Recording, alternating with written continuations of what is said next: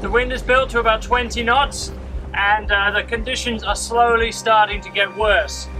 It's a little bit bumpy already and we're slamming all over the place, but what you see right now is the calm before the storm. It's going to get a lot worse before it gets better. We're just hoping that we don't have too much of the journey with it right on the nose like this, because there's nothing we can do apart from motor into it. You might say, well, why don't we just go offshore and you know, turn to starboard and start sailing? Well, in many situations that would be the right thing to do, but this situation, the wind and the conditions and the swell gets so much worse out there.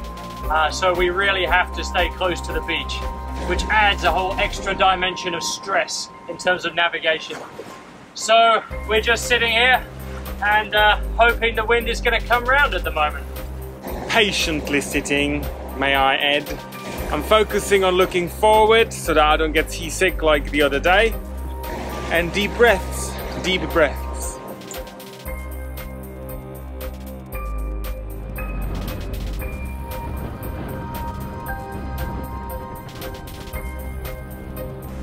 Here we go, the wind is on our nose. We're just passing Point Corinto, which is the notorious beginning of the Papagayo's winds proper. We still have 150 miles to go, so pretty much another 24 hours. And we're just praying that the wind is gonna turn more to the beam reach. That's right, what the first mate said. Actually, we've got 130 miles to go. We covered a few miles during his nap.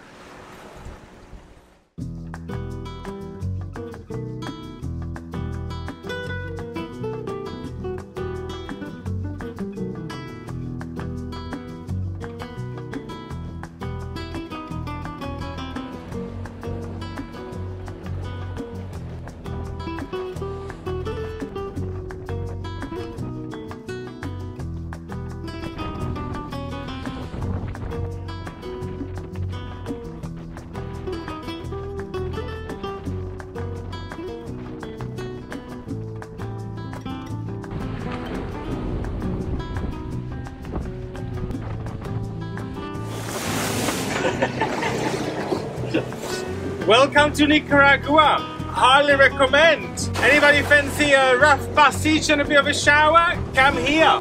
Literally, we still have about 120 miles to go and it's gonna get worse.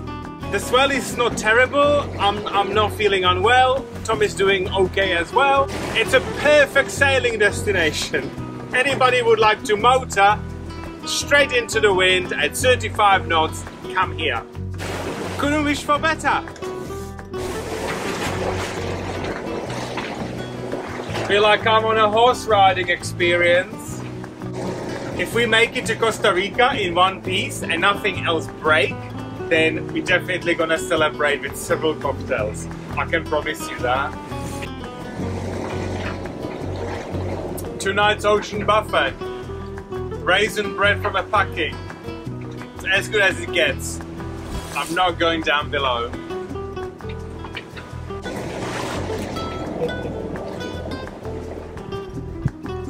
This is when you should be feeling sorry for the captain, not the first mate. Look at what he's got for dinner. This is not what I signed up for. Whereas I really wanted this. No, I mean the dinner, not the passage.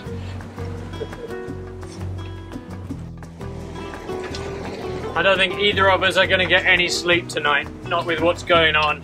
The other hazard that we've got to watch out for is fishing lines. They have a lot of pangas out here on the coast, we think even at night, with long lines. These are like long lines with lots of hooks on them and lots of bait.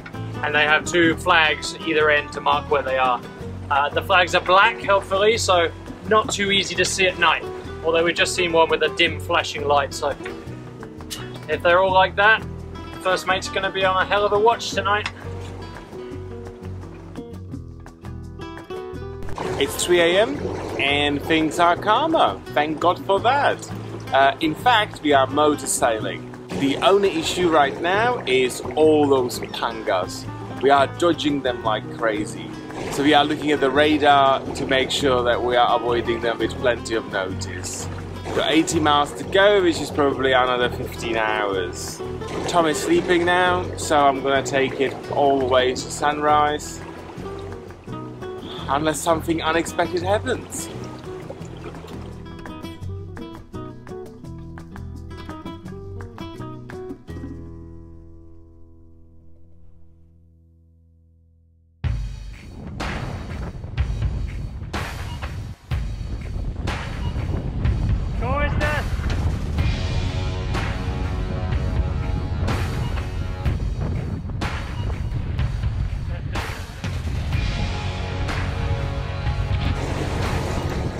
What a nice group of friendly fishermen come to say hi and take photos.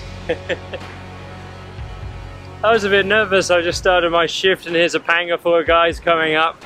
Don't know what they want, but I have to keep reminding myself wherever we've been, no matter what it looks like, everyone mostly is just so friendly and wants to come and say hi and take photos of your boat.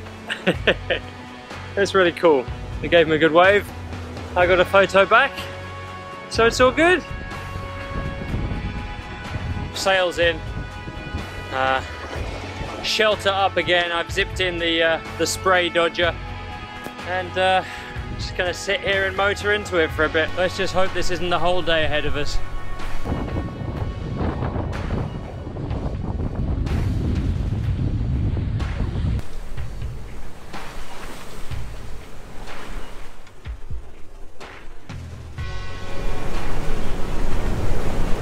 These gusts are something else.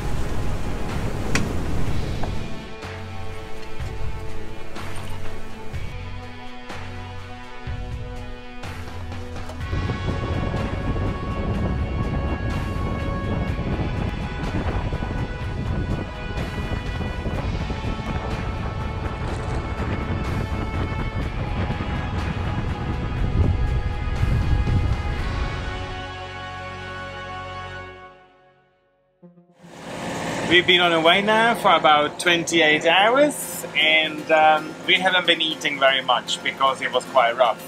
But here's the benefit of not eating on the passage. There's no dishes to be done. So there's one positive. Literally this is all we have used. Currently surviving on coffee and raisin bread and hard-boiled eggs. I've lost count of how many eggs I've been given on this passage. I think the first mate keeps laying them. Quite nice snack food though. And we got eggs, and we got peanut butter and jelly sandwiches for breakfast, and a cup of coffee as well. It's not bad, can't complain really, given the circumstances. It's a bit rolly at the moment, so we don't really feel like having a proper meal. We're gonna save that till we get in, just in case we get a bit seasick in the swell. Breakfast at 30 knots. It's howling like crazy. We are pointing into it and motoring. The only point of sail we could do right now is to go into the ocean, which means the swell will be huge and all over the place. So we're sticking with this for now. It's almost 15 hours of sailing like this. Gusting 28 to 35 knots continuously. And if it's not on the nose, it's just off the front. So it's quite challenging and exhausting sailing. I can't cook anything, we haven't been eating very much, and we need to concentrate really hard because the shore is right here. We are only about half a mile from the beach to reduce the swell. Only 22 miles to go and we are in Costa Rica. I cannot wait. I'm just thinking about a glass of red wine and bed. I've told him about drinking red wine in bed, but will he listen? Yeah, all in all, not a bad sail compared to what we were expecting. And we were expecting horrors. We're talking sailing disaster movie kind of horrors. So when you set your expectations that low, then anything's pretty good, really. I cannot for the life of me believe just that the wind has been on the nose and forward of the beam the whole way. If you look at the forecast, it should have been a beautiful 90 degrees beam reach. That is not at all what we've got. It's just started to come round a little bit in the last 20 miles. but only when it gusts to 30 plus. So it's really difficult to sail to. Do you set your sails for the gusts, or do you set your sails for the lulls in between and go nowhere? We chose the gusts, so we are at least comfortable when the 35 knots hits us on the beam, but it doesn't make for the quickest of progress. Anyway, enough negativity. We're nearly in Costa Rica. Negative Nelly here. Negative Nelly. I'm very excited to get there. I might join the first mate for a glass of wine in bed as well. The dog bed. They are washable. I was all excited when the first mate got up to make lunch. 30 seconds later, this is what he makes. I'm seriously thinking I need an upgrade. You get what you deserve. This is what I deserve. What is it? An Easter nest? Perfectly roasted. Well, what can I say? I'm a man of many talents. Roasting nuts, hard-boiling eggs, all sorts. Yeah, he laid that himself earlier. I just need to tighten the main sheet, the main sail lock. Might be a minute.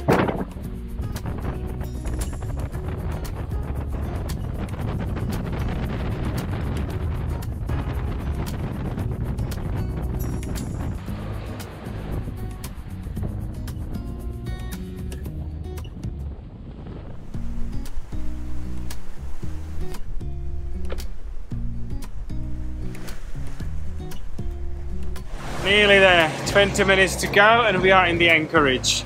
Although in the guidebook it says that this particular anchorage can have gusts up to 40 knots and the holding is mud, so a lot of boat drags as well. Yeah! It's all positive news today, isn't it? You wouldn't want it to be too easy, would you? It'd be no fun if it was easy, this sailing lark.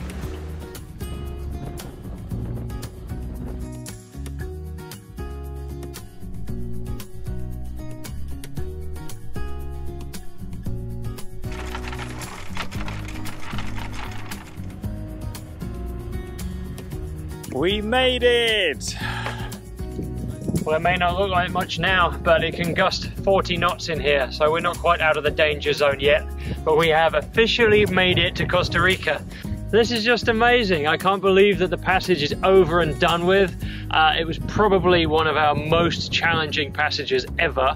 I think actually it was the most challenging passage ever.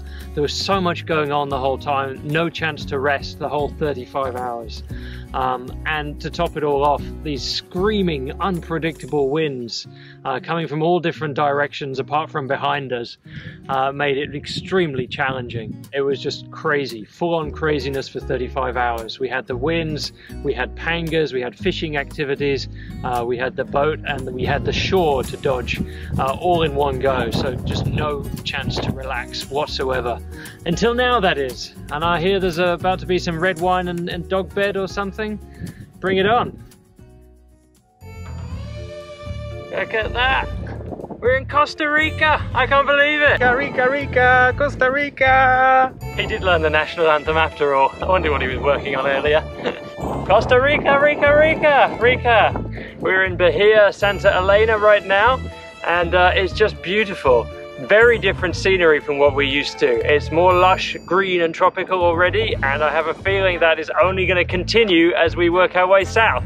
The gorgeous scenery surrounding us here is just teasing us to go ashore and explore, but we haven't checked into the country yet. We're going to do that round the corner when we get to the marina. So here we are in our new home of 3 months. Time to get this beauty up there and get comfortable.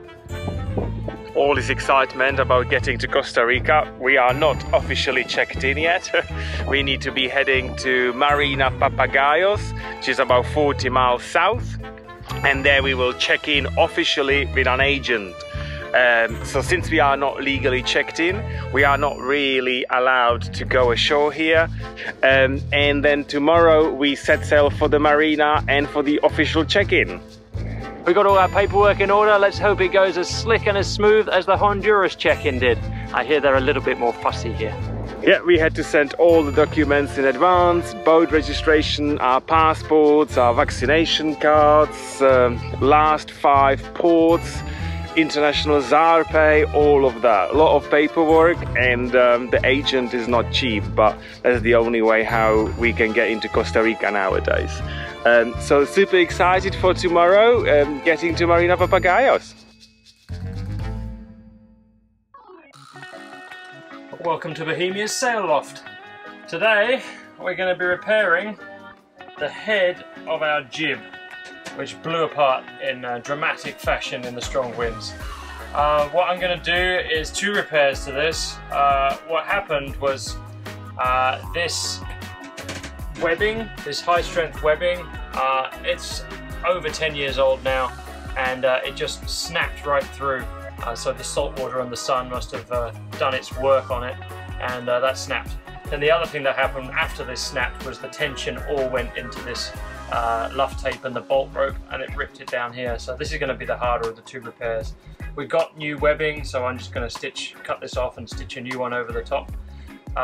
This I'm going to have to stretch some sail tape around it and try my best to stitch it up tightly so it'll still fit in the track that it's got to slide through. So we got 2 damaged sails. This is the only damage on the jib, otherwise it's pretty good. So hopefully this can be repaired easily. And the other damage we've got is the sun cover ripped off our Genoa, which is still on the furler, still flying right now. So that one's going to have to wait for the marina. But we've done that job before. It's probably why it ripped so easily. So it should at least be an easy repair to put it right when we get to the marina. So you want to go through the Papagayo winds with your boat? Make sure your sails are up to the job, because ours weren't. And while the cursed princess is sewing, I'm baking cake. Yeah! Not yet. It's gonna be a lovely custard peach crumble deliciousness. I just made it up. I'm not normally excited about things coming down, but with this one I am. You know, as I say, alcohol is the answer. Special thanks in this episode go to our latest patrons for putting the peach in the First Mate's peach tart. Thank you to Travis and his partner from Texas, who are discovering their love for the Sea Gypsy lifestyle. Thank you so much, and here's to you both. Champagne for everyone. If you enjoyed this episode, then please don't forget to tell YouTube all about it by commenting, liking, and sharing. See you next time.